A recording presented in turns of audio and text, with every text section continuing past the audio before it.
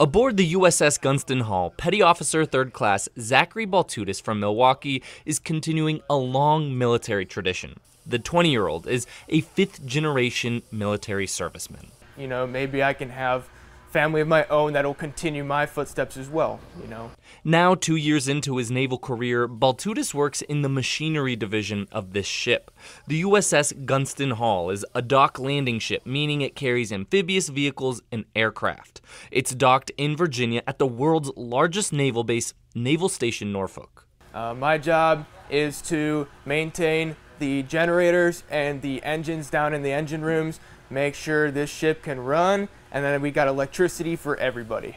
Baltutis said he hasn't run into many people from the Badger State since leaving boot camp, which was about 30 minutes north of Chicago, called Naval Station Great Lakes. Since there aren't many other Wisconsinites, Baltutis said he is regularly called by one nickname: Cheesehead, all the time.